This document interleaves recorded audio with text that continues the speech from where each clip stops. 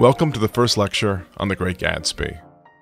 The Great Gatsby is a novel that's often read by high school students, but very rarely understood by high school students. The Great Gatsby is a work of modernist fiction. It is a novel in which the author, F. Scott Fitzgerald, would like to interrogate the concept of the American dream. The American dream, in a nutshell, is the concept that immigrants to this country can rise very quickly in terms of financial prosperity and class. That is, immigrants can elevate themselves in terms of wealth, how much money they have, and in terms of class standing, to go from low class to middle class to upper class. This is a concept around which the American identity is built.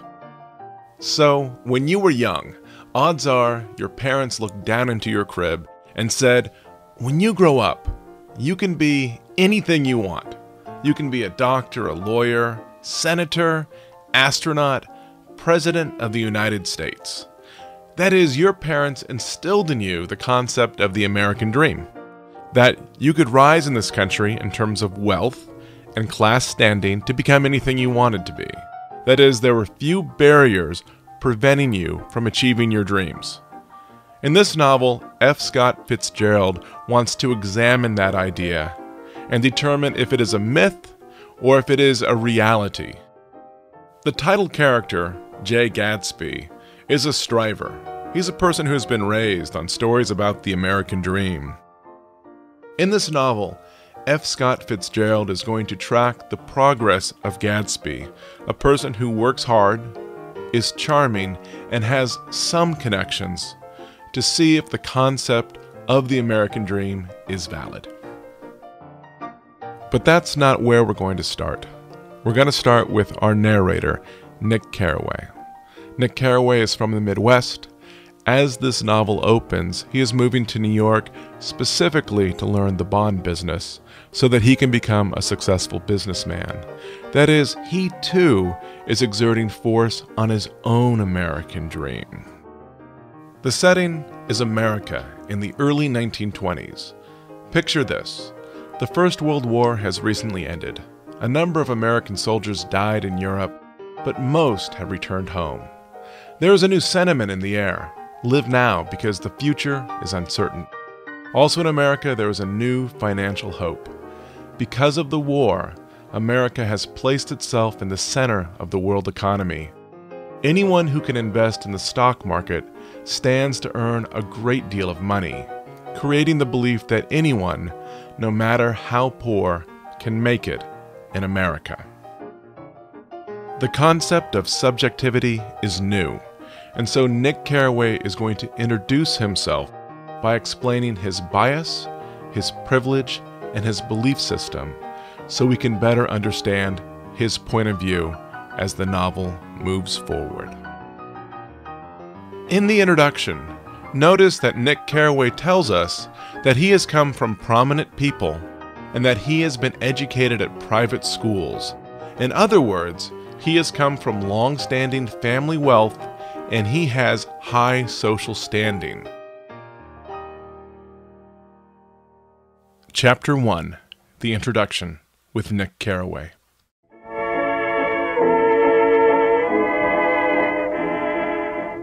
In my younger and more vulnerable years, my father gave me some advice that I've been turning over in my mind ever since. Whenever you feel like criticizing anyone, he told me, just remember that all the people in this world haven't had the advantages that you've had. He didn't say any more, but we've always been unusually communicative in a reserved way, and I understood that he meant a great deal more than that. In consequence, I'm inclined to reserve all judgments, a habit that has opened up many curious natures to me and also made me the victim of not a few veteran bores. The abnormal mind is quick to detect and attach itself to this quality when it appears in a normal person, and so it came about that in college I was unjustly accused of being a politician, because I was privy to the secret griefs of wild, unknown men. Most of the confidences were unsought. Frequently I have feigned sleep, preoccupation, or a hostile levity when I realized by some unmistakable sign that an intimate revelation was quivering on the horizon, for the intimate revelations of young men or at least the terms in which they express them, are usually plagiaristic and marred by obvious suppressions. Let's pause here. So what's Nick telling us? He's telling us that he's come from money, and because of that he feels an obligation to those people who have not come from privilege. In college, he delayed judgment on people. That is, he listened to other people for a long time without coming to a conclusion about what sort of people they were. And so he was accused of being a politician. That is, he was accused of trying to know a lot of people, to be popular. Because of that, he heard a lot of stories from young men that he says were plagiaristic, that they got from books or film or radio shows or magazines. That is, young men wanted to boast about their accomplishments, but the accomplishments weren't real. They were made up. They were the things that they garnered from other sources.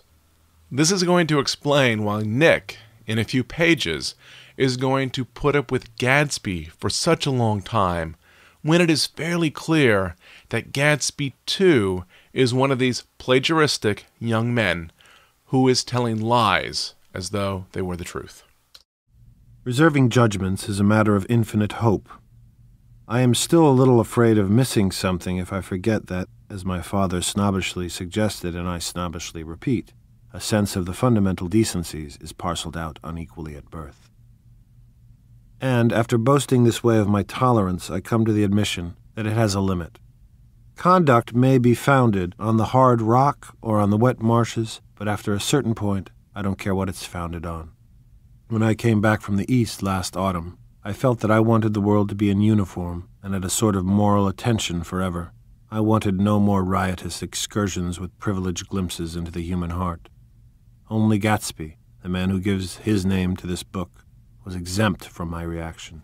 Gatsby, who represented everything for which I have unaffected scorn. In this, Nick reveals two important things. 1. The events in this novel were so disturbing to him that he lost hope in some of his ideals. This novel is often presented as a serious reflection on the popular American concept of the American dream. It is that, but it's also a soap opera. This novel is filled with murder, treachery, and affairs. The popular concept of the American dream in this novel has consequences, which includes death. 2. By nature, Nick is an honest person. He dislikes untruthfulness and deception, two qualities that Gatsby has in spades. But, to preface his story, Nick explains that there was something wondrous about Gatsby, some heightened sensitivity and expansiveness that made Nick admire Gatsby despite his flaws. The first scene, the party at the Buchanans. There are two basic ways to introduce secondary characters in a novel. An author can introduce them one at a time, which is the strategy in Huck Finn. In Huck Finn, in those early chapters, we meet one new character in most every chapter. At first we meet Huck, and then we meet Tom Sawyer, and then we meet Jim, and then we meet Pap, and so on. The other common strategy is to allow readers to meet all the characters at once, which is the strategy that F. Scott Fitzgerald employs in The Great Gatsby. This is a little more difficult for readers to navigate, and so I want to take us step by step through that first large dinner party, in which we meet Tom and Daisy Buchanan and also Jordan. Now don't think my opinion on these matters is final, he seemed to say, just because I'm stronger and more of a man than you are. We start with the voice of Tom Buchanan, a man who never works, a man who keeps polo ponies but rarely plays polo, a man who, through money from his parents, has been able to afford multiple mansions. In terms of social standing, Tom is at the top of the pyramid. He is part of the lazy, aimless rich, people so well off they lack ambition. And here we see the dark underside of the American dream. If a person achieves great wealth, it often destroys their children. I got a nice place here, he said, his eyes flashing about restlessly. Turning me around by one arm, He moved a broad, flat hand along the front vista, including in its sweep a sunken Italian garden, a half-acre of deep, pungent roses, and a snub-nosed motorboat that bumped the tide offshore. "It belonged to Domain, the oil man." He turned me around again politely and abruptly. "We'll go inside." We walked through a high hallway into a bright, rosy-colored space, fragilely bound into the house by French windows at either end. The windows were ajar and gleaming white against the fresh grass outside that seemed to grow a little way into the house. A breeze blew through the room, blew curtains in at one end and out the other like pale flags, twisting them up toward the frosted wedding cake of the ceiling, and then rippled over the wine-colored rug, making a shadow on it as wind does on the sea. But also, there's no denying that there's glamour in the lives of Tom and Daisy Buchanan. Their estate is exceptionally stylish. In a world before TV and blockbuster movies, the rich were celebrities. News and gossip about their lives would appear regularly in New York papers. And so, Nick is also attracted to this world as well. "What are you doing, Nick?" "I'm a bond man." "Who with?" I told him. "Never heard of him," he remarked decisively. This annoyed me. "You will," I answered shortly. "You will if you stay in the East." "Oh, I'll stay in the East, don't you worry," he said, glancing at Daisy and then back at me as if he were alert for something more. "I'd be a goddamn fool to live anywhere else."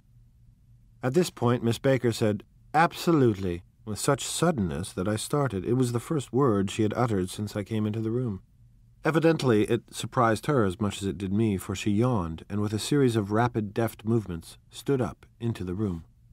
"I'm stiff," she complained. "I've been lying on that sofa for as long as I can remember." "Don't look at me," Daisy retorted.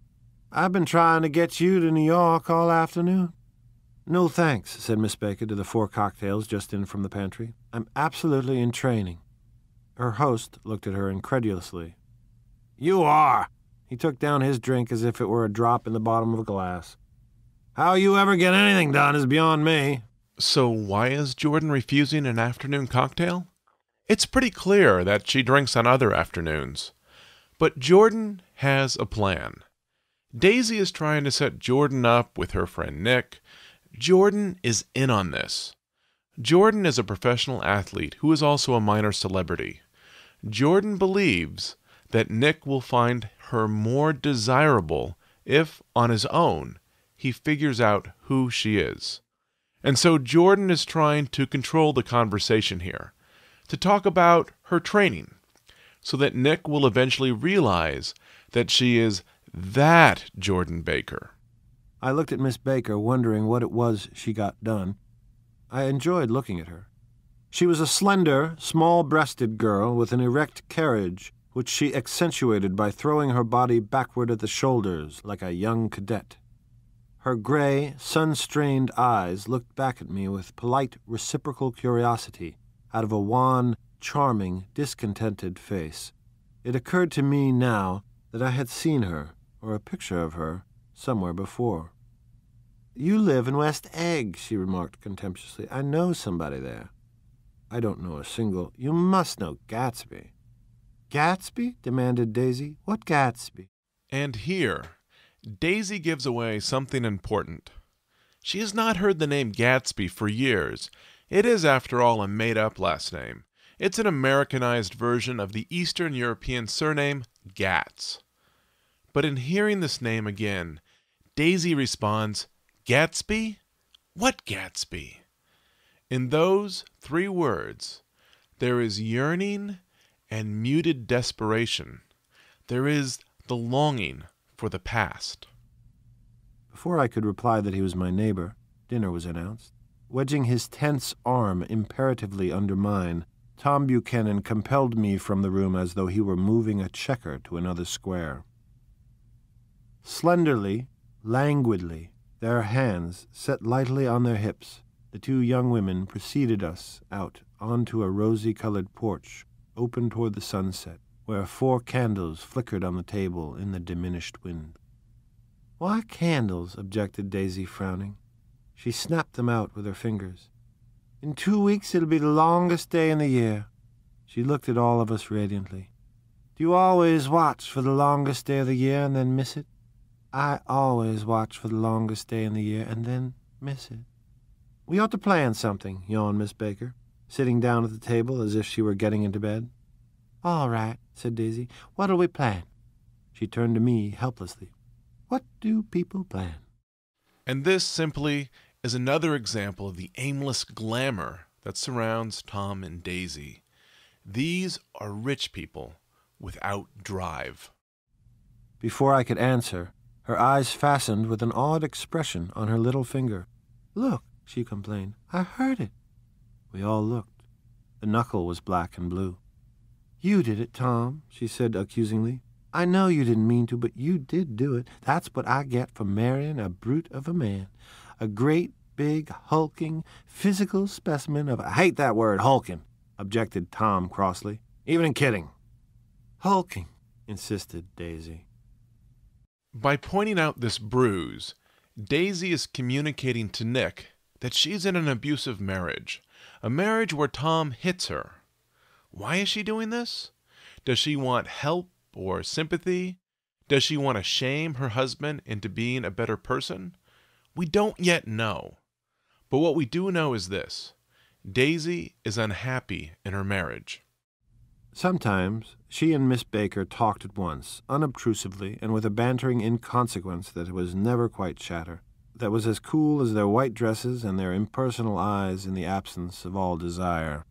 They were here, and they accepted Tom and me, making only a polite, pleasant effort to entertain or to be entertained.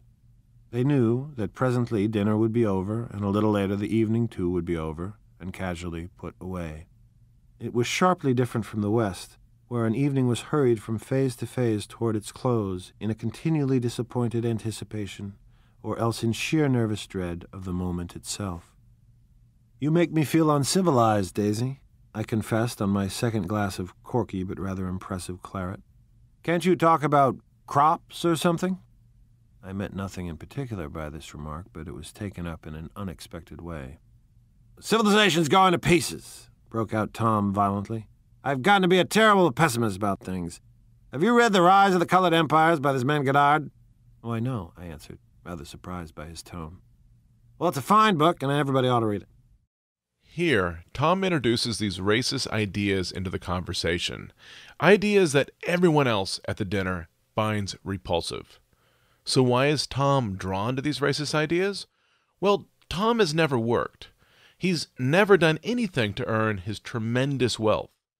But in these racist ideas, he finds a rationale that explains why he, Tom, a white person, is deserving of such riches. "The idea is if we don't look out, the white race will be utterly submerged. It's all scientific stuff, it's been proved." "Tom's getting very profound," said Daisy with an expression of unthoughtful sadness. "He reads deep books with long words in them. What was that word we—" "Well, these books are all scientific," insisted Tom, glancing at her impatiently. "This fella has worked out the whole thing. It's up to us, who are the dominant race, to watch out, or these other races will have control of things." And here, Daisy is making fun of her husband. Daisy isn't agreeing with Tom. She's mocking him. Tom may hit Daisy in private, but Daisy is smarter and more socially adept than her husband. She's able to make fun of him subtly and with humor in front of his friends. "We've got to beat them down," whispered Daisy, winking ferociously toward the fervent sun. "You ought to live in California," began Miss Baker, but Tom interrupted her by shifting heavily in his chair. "The idea is that we're Nordics. I am, you are, and—" After an infinitesimal hesitation, he included Daisy with a slight nod, and she winked at me again.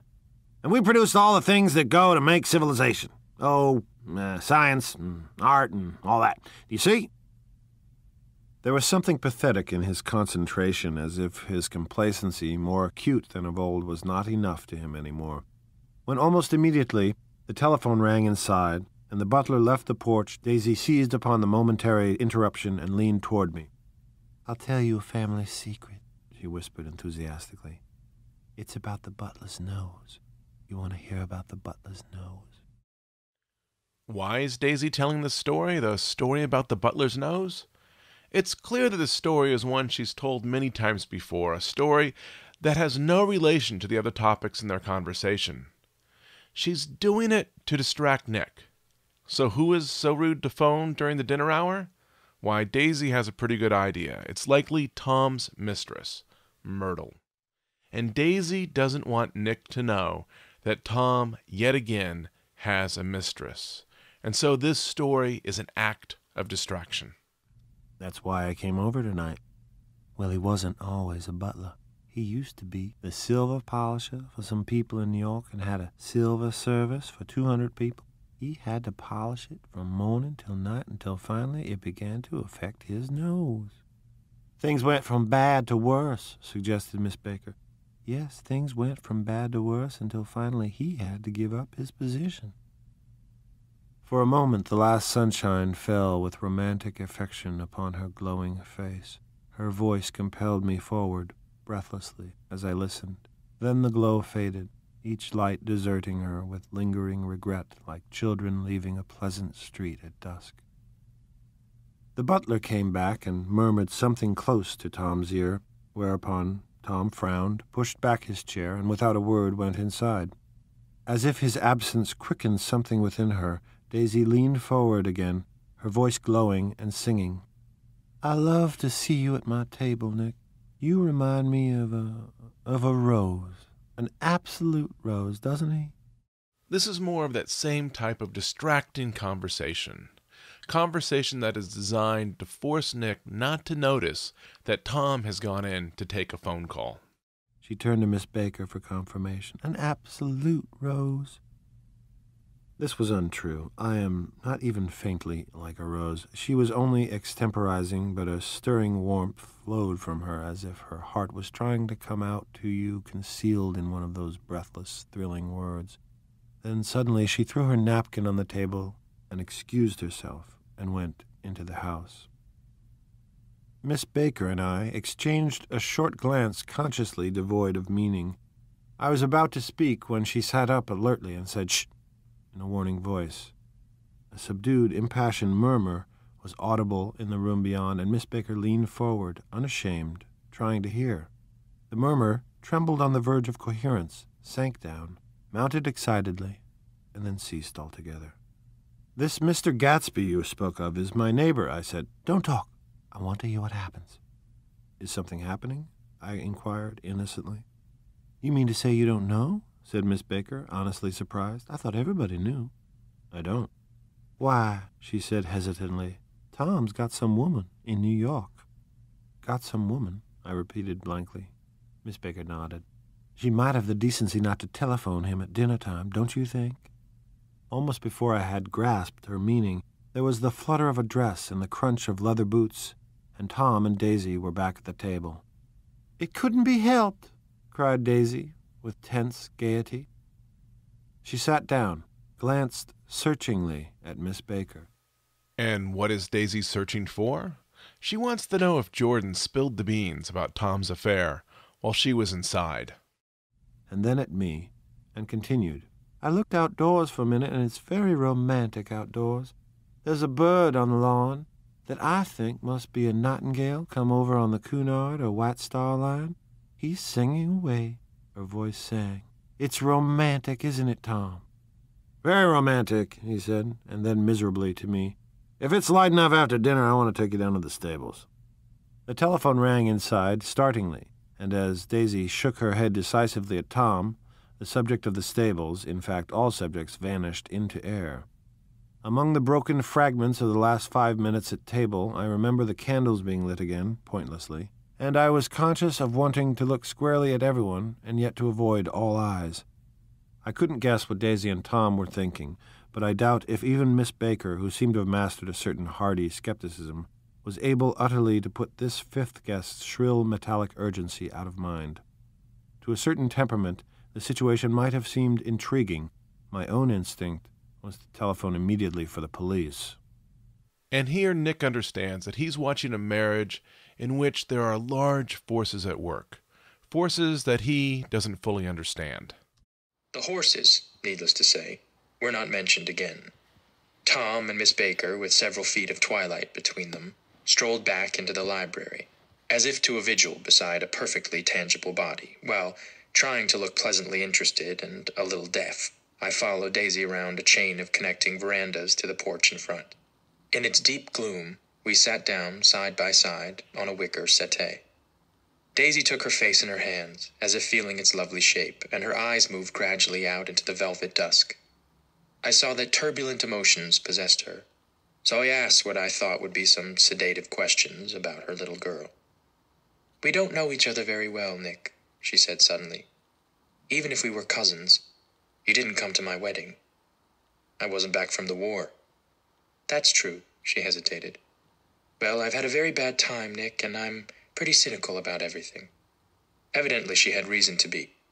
I waited, but she didn't say any more, and after a moment I returned rather feebly to the subject of her daughter. "I suppose she talks and eats and everything." "Oh, yes," she looked at me absently. "Listen, Nick, let me tell you what I said when she was born. Would you like to hear?" "Very much." "It'll show you how I've gotten to feel about things. Well, she was less than an hour old, and Tom was God knows where. I woke up out of the ether with an utterly abandoned feeling, and asked the nurse right away if it was a boy or a girl. She told me it was a girl, and so I turned my head away and wept. "All right," I said. "I'm glad it's a girl. And I hope she'll be a fool. That's the best thing a girl can be in this world. A beautiful little fool. You see, I think everything's terrible anyhow," she went on in a convinced way. "Everybody thinks so. The most advanced people. And I know." In this section of conversation, Daisy is doing something both mean and charming. She tells Nick that things are terrible, especially for women, but then, realizing how much she sounds like her husband, she again picks up Tom's voice and repeats things that he has said. Everyone thinks so, the most advanced people. In doing this, she adds a sense of comic irony to her own observations.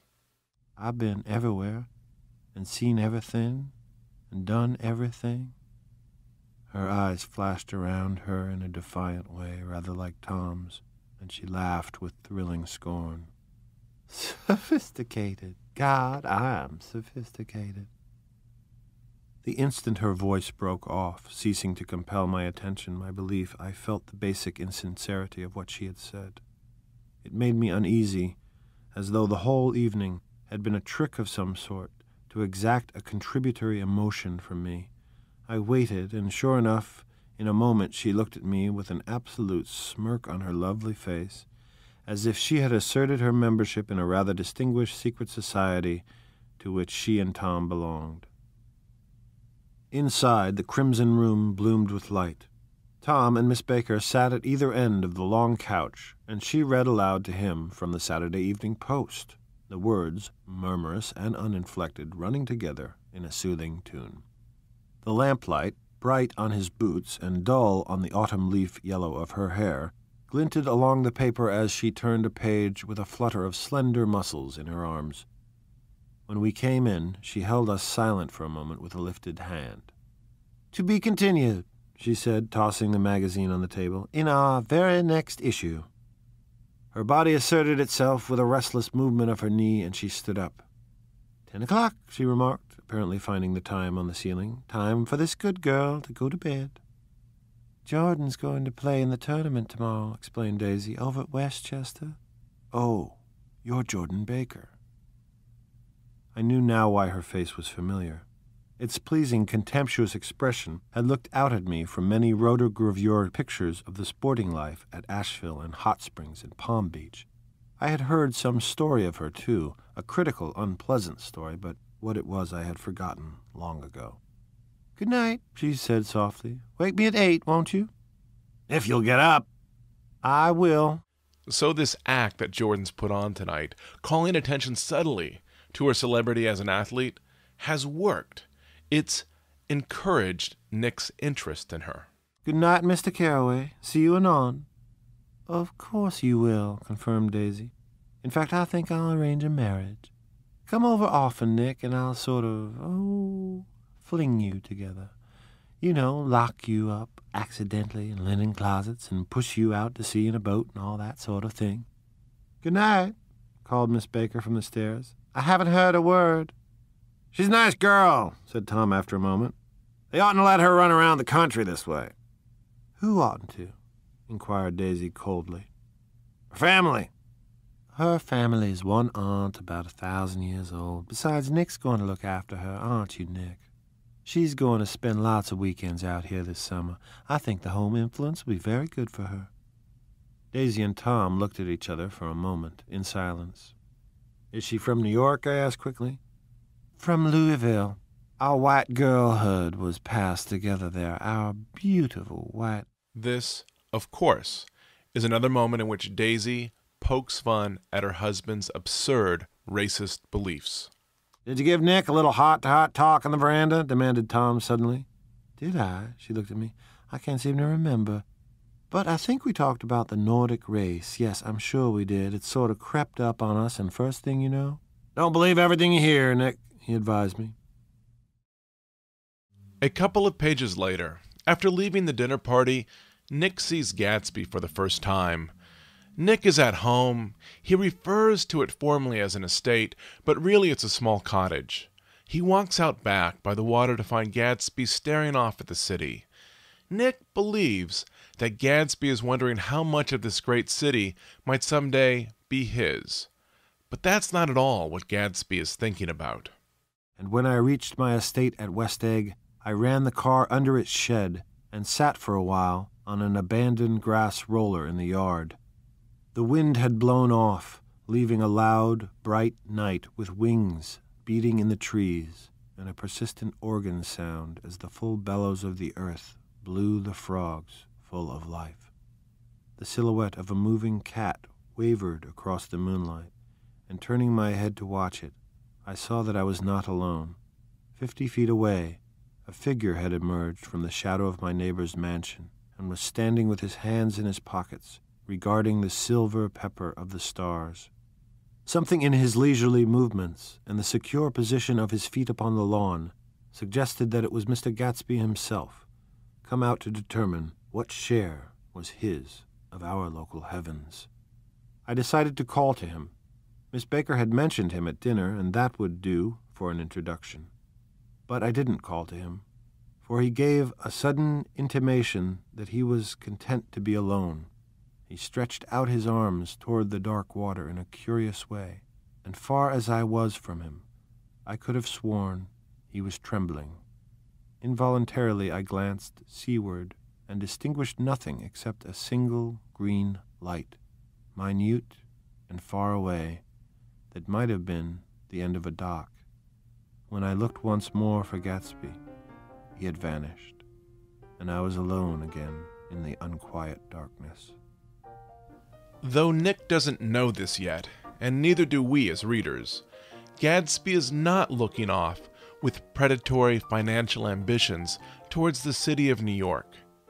He's looking at Daisy's house, at the green light fixed to the end of her dock. 5 years ago, Gatsby was a soldier without a dollar to his name. He was also in love with Daisy. He has spent the last 5 years single-mindedly remaking himself so that he might be a suitable partner for her. That is, he wants to win back her hand. He has purposely picked this house because it is right across the water from Daisy's house. Early in this chapter, Jordan Baker believed that if Nick recognized her celebrity on his own, it would have a larger impact on him than if someone explained it. Gatsby has a similar plan. Gatsby wants Daisy to realize for herself that here now is Gatsby, the man she once loved. Here he is, wealthy, successful, able to take care of her in a manner to which she has become accustomed. Each weekend, Gatsby holds fabulous parties for one reason and one reason only.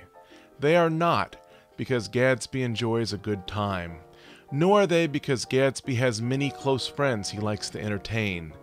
They are designed to bring Daisy over to his house so that she might see his mansion, his cars, and finally, so she might see Gatsby himself, the man who has believed that by remaking himself, through hard work and determination, he can win the hand of his boyhood love. Before sending you off to read the second half of this novel, I believe that there are 4 more things I should point out. 1. This novel is described as a novel of modernism. But where is the modernism? Well, we've already talked a little about the acknowledged subjectivity of the narrator, but the modernism can also be seen in the writing style as well. Fitzgerald employs lush descriptions to build his scenes. These descriptions often transform the reality of New York in the 1920s to an artistic vision of that city. For example, the stretch of Long Island where new immigrants live, the area where the Wilsons have their filling station, is renamed the Valley of Ashes. In this, Fitzgerald transforms a real location by renaming it in such a way as to attach personal meaning to it. By this, the vision of New York becomes uniquely Nick's vision of New York. 2. This is a novel about many people trying to rise in terms of class and wealth. In the second chapter, we meet Myrtle Wilson. Myrtle believes that she can rise in terms of class and wealth, not through hard work, rather through romantic attachments. Her affair with Tom is not only about love and romance, it's also a way for her to rise up the social ladder. At the end of this chapter, we also see the great physical violence of which Tom is capable. Unable to persuade people through argumentation, Tom often resorts to cruelty. I'm reading now from chapter 2. Sometime toward midnight, Tom Buchanan and Miss Wilson stood face to face, discussing in impassioned voices whether Mrs. Wilson had any right to mention Daisy's name. "Daisy, Daisy, Daisy," shouted Mrs. Wilson. "I'll say it whenever I want to. Daisy, Making a short, deft movement, Tom Buchanan broke her nose with his open hand. Then there were bloody towels upon the bathroom floor, and women's voices scolding, and high over the confusion, a long, broken wail of pain. As you continue through the novel, keep this image in mind, and remember that this type of hostility resides in Tom. 3. The version of the American dream that Fitzgerald wanted to interrogate is one popularized by the author Horatio Alger. Horatio Alger wrote novels for young adults. His books were extremely popular, far more so than the Harry Potter books today. Most every young American boy would have read at least one of the Alger books, most of which had very similar plots. To explain how the Horatio Alger novels worked, I'm going to read a little about one of the more popular novels, one called Ragged Dick. Out of a resolve to expose the harsh life of poor, urban children, Horatio Alger wrote Ragged Dick in 1866. He would pack an emotional punch in this book, graphically displaying the horror of juvenile life on the street. The idea that there were parents who could abandon or abuse children was new to many Americans. Alger would disabuse them by going face to face with the problems of the age, introducing 2 youths whose lives were modeled on real people he had met in his travels. The main character, named Ragged Dick, is a striver, anxious to work his way up from bootblacking to something better. Barely literate at first, Dick Hunter finds a counselor his own age, although far better educated. Henry Fosdick is the son of a printer and familiar with the dictionary. Dick tells him, "I don't want to grow up ignorant. I want to grow up respectable." Thus motivated, the ignorant youth learns the value of honesty, integrity, education, and hard work, including work on himself. He picks up rudimentary arithmetic skills. He improves his vocabulary and discovers the value of books. He comes to bathe more frequently, to dress better, and to save money. Dick needs only one break. It comes when he chances to be at the South Ferry slip when a little boy falls in the water.